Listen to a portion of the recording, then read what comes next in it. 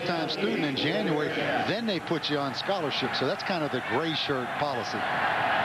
3rd down and 8. But you have to pay your own way to school now, that first ball. There's a dollar value involved somewhere.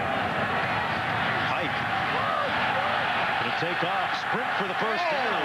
Man! And there was a nice block on the edge there, the 38-yard line. Barnett. That was Bones. Bones. Rattling some bones. Austin Ransom, number 86. He got lit up. I mean, Mark, this says it all. I don't need to say anything. Bam!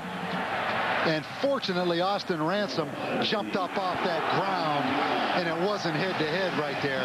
That's a TKO, and that's one that Barnett will be standing up in the film room about. Take a bow. A 10-yard pickup by Pike on that scramble. Going up top, has a man, Gilyard. Touchdown, Bearcats.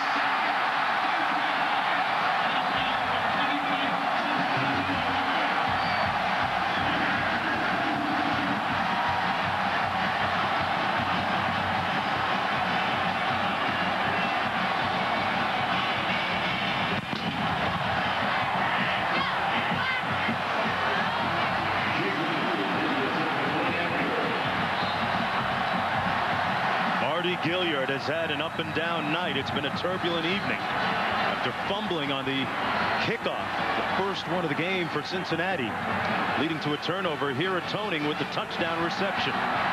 39 yards and all.